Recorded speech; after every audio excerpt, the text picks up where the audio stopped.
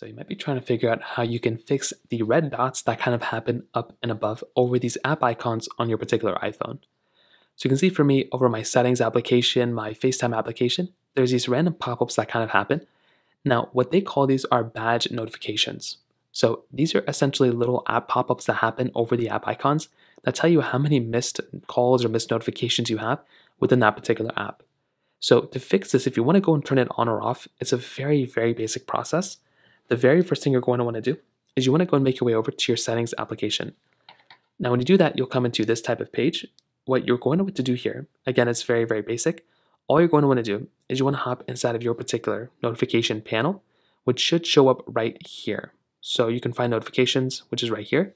And then what you're going to want to do here is you basically just want to go through and find that notification or find that application that you want to go and turn the notifications off. So in this case, you can see there's all sorts of different notifications that you have here. So in this case, I can go and choose, let's say Instagram. Let's say Instagram, well, which one was it? It was settings, right? Well, I can go and find whichever app it was. So FaceTime or whatever, also it doesn't really matter. I can find that application, and you can see right here, I have this little icon that shows me notifications, but then it also says badges. Well, what I can do is I can go and click on badges, and I can go and turn this off. So now when I turn it off, you can see my FaceTime application that had that specific badge icon over it. Now that badge icon has gone away, and I don't really have to worry about that anymore. So that's another thing to basically do. If it's a really, really easy way to fix it.